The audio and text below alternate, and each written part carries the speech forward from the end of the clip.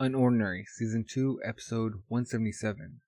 Start off at Wilson Boy dorm. Isen's on the computer. Sweating. Okay. Jokers. Down. Lying down. When John made a spectacle of us in front of the school. Step on his face. He introduced the idea of Joker and demonstrated some extremely violent behavior.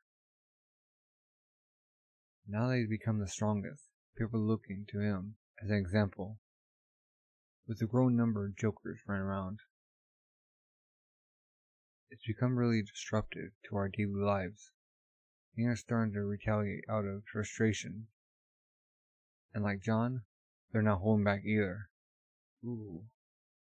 If I hadn't stepped in when I did, how far would that girl have gone? A simple trip to infirmary wouldn't have been enough. No, she was trying to send that kid to the hospital. Low rankers don't understand their limits, yet they are the ones most likely to pose as Joker. They're all mindlessly self-destructing as more and more students fight back. Sits up. I can't let this continue. Joker's true identity, so he's writing the article. Joker's gonna have my head. He sees this. But what choice do I have? How else am I supposed to stop these people from hurting themselves? Ring, ring, press room. Ring. Huh? Here's what I could find on Claire. That's her online profile, along with her number, in case you want to talk to her directly. Talking with Sara. Whoa, good response time. Not bad, Isen. I'm expecting to die within the next couple of days, so should just try to get everything done by then. Oh, door opens. Huh? Oh, you're here. Arlo. Alright, let's get started. So what did you find? Everything. Primary school, middle school, and high school records. They're all here. He gets pretty high marks in academics, which explains how he got into Wilson. Doesn't seem to have many hobbies aside from writing. His ability level grew from 1.6 in primary school to 2.0 by then in middle school. And right before entering Wilson, he was 2.2. So, based off his growth history, I'd guess he's at around 2.4 now. This all seems pretty normal. So why did you call us here? Well, according to the information I found, there's no way Terrence and this invisible mall dude could be the same person. Why is that? Because their ability levels don't match up. What would you expect a level 2.4 invisibility user to be capable of? Invisible for several minutes. I'd give it 15 minutes max. And the stalker followed us from the mall. He never appeared once, even after I kicked him. Exactly. He's able to easily stay hidden. Plus, you two didn't see this. But when we start questioning the ability Geiger at Covero, this guy managed to swoop in, turn his buddy invisible too. Huh? Okay, now let me ask you. Which people have the capacity to extend the effects of their own ability onto someone else? Here at Wilson, myself, Serafina, John, Elaine, Elise and above. See what I'm saying? There's no way a 2.4 could pull that off. Regardless, the evidence is there. Terrence knew details about your mall visit. He wrote the bomb article almost immediately. On top of that, he's been telling all the high tiers at Wilson, which seems consistent with the ability Geiger's goal. Shrugs? I don't know. There are two possibilities. One, Terrence's article was a fluke, and he's just a fanboy who really admires higher tiers. Or 2, these documents are inaccurate, and Terrence is secretly a high ranker. Or could have a sibling? Whoop. Wouldn't be the first time someone like that happened. Unnecessary comment. There's one other possibility. It could be the result of an amplification drug. A what? This amplification drug again? You know what he's talking about? A while back, I spoke with Remy. She mentioned something similar. Said she stumbled upon it online. Since then, I tried researching myself, but there is no mention of it anywhere. Now you brought it up too. Isen has his hands up. What's going on, Isen? Where'd you find out about this? I'm a good finder.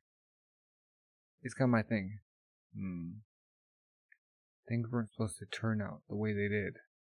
We weren't prepared. Is this something you found during your little X-ray escapade? It's like, huh? How did you know about that? X-ray? Remy, Blake, and Isen try to play superhero. How the heck do these two know everything already? Went on a quest to find Ember, and almost got themselves killed by someone called Vulcan. Vulcan? Like volcano? Fire? Sounds like she's a part of Ember. Actually, we're almost certain she is. She was crazy fast and strong. She had these fiery claws. Fiery claws? I'm seeing a theme here. Prior to discovering her, we ran into 2 targets who were using these amplifiers. They're very powerful injections, enough to boost your ability by an entire tier. That much? No wonder Ember was able to kill him. Vulcan was the one distributing these amplifiers. It's likely she was using them during our fight with her. Actually knocked Remy out. Like and I had a hard time just pulling her out of there. Huh? Isen. Was Vulcan operating alone? Yeah, definitely. If there were more of her, I wouldn't be standing here right now. People came after me, worked as a group. Maybe they're a subset? And they were all really weak. This doesn't line up. Did you ever run into her again afterwards? Heck no! I quit after that. And what about Remy? Does she know anymore? Remy quit too. Huh? I ordered her to stop. I'm not losing any more people to that Ember group. The authorities will take care of them. Oh. I'm curious. Who else have you lost? Okay. That's none of your business. Fair enough. I'm pretty surprised. For someone as inquisitive as yourself, you sure have a lot of faith in those authorities. You clearly harbor resentment towards Ember. How long has Embers been around for? And how much have the authorities uncovered about them? Arlo glaring at Sara. They sure have a habit of taking their time, don't they? And Isen's like, this is awkward. That's the end of the episode. So Isen's about ready to publish an article saying that John's Joker. Well, he also gave Sara information on Claire. And might turn out that Terrence actually has a different level than is broadcasted. I mean, you could also have a sibling, but would they know that? Probably. Huh. Interesting stuff coming up. So, Terrence is like hiding his abilities. How are they gonna find him? he just decides to, like, hide.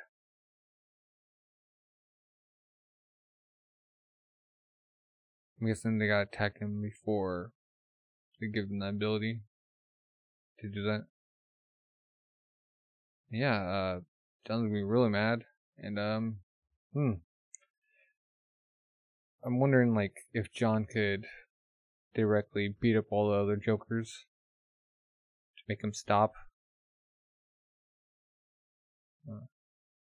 Well, what are your thoughts? Where's this going? If you enjoyed the episode, leave a like. If you're new, subscribe, comment. Thank you for watching, and have a good rest of the day. Bye.